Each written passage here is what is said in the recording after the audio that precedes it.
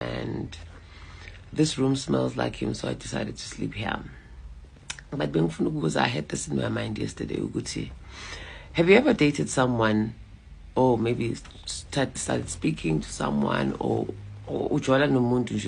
that you know for sure is above your league? And I'm not saying maybe you're downgrading yourself, but there are people that you never thought you'd get with.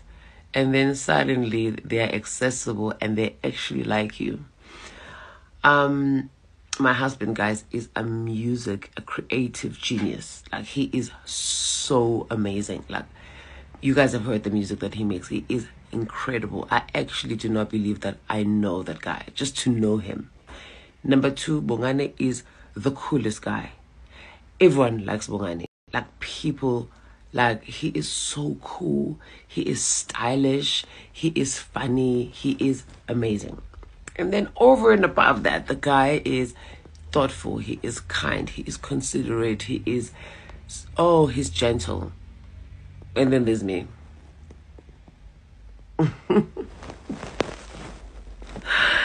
And then there's me. And then he still loves me.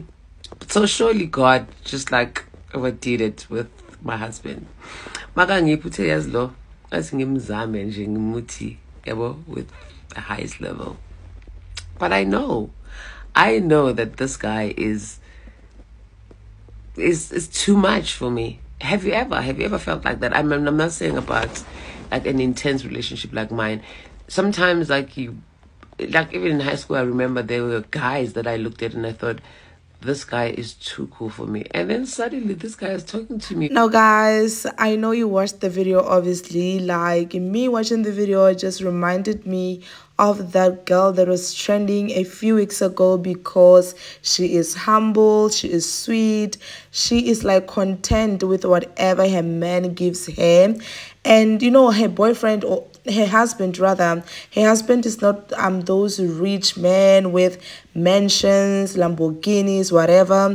But because he is kind, he treats her better, he respects her, and the woman also returns the favor. So me watching DJ Zinhle speaking so highly of her husband, you guys, just reminded me of her and how a lot of women were also like responding to men who are busy saying, why can't women be like her? Why can't women be like him?